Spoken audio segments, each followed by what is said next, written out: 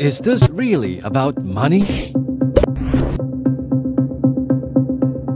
In 2013, according to the media outlet Verifiles, during the ASEAN Regional Forum held in Brunei, China expressed concerns about the prolonged presence of a Philippine warship, citing mechanical issues. The then Philippine Foreign Secretary Rosario attributed the ship's extended stay to financial constraints. However, known for his adeptness in diplomacy, he was left speechless by a remark from Chinese Foreign Minister Wang Yi.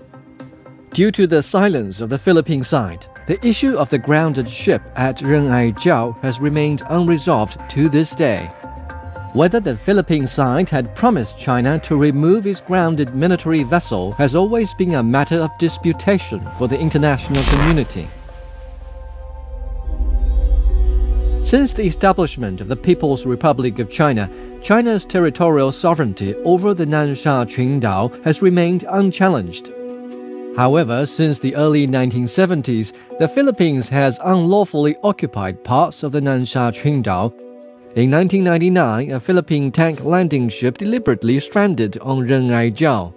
What can we do to make our presence felt? The Navy suggested that we ground some of our LSTs, landing ship tanks. It was a good suggestion, so we implemented it. China regards this as a grave infringement upon its national sovereignty, steadfastly maintaining that the Philippines pledged to remove the unlawfully grounded vessel. Yet to this day, the BRP Sierra Madre remains in place, often stirring up waves in the South China Sea. The current Philippine government denies any such commitment. I'm not aware of any agreement, and let me go further.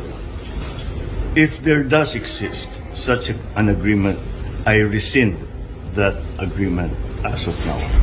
After the water cannon incident on August 5, 2023, the South China Morning Post interviewed Orlando Mercado.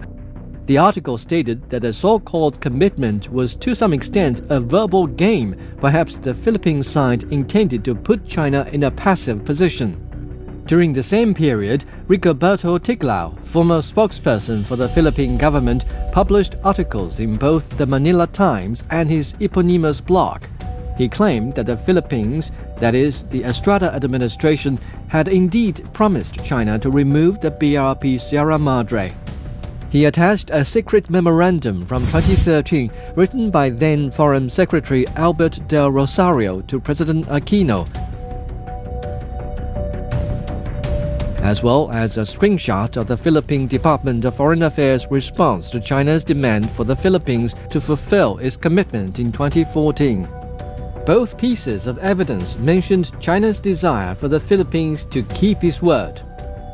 Rigoberto Tiglao believes that the Philippine government's lack of a direct response to the commitment is, in fact, evidence of guilt.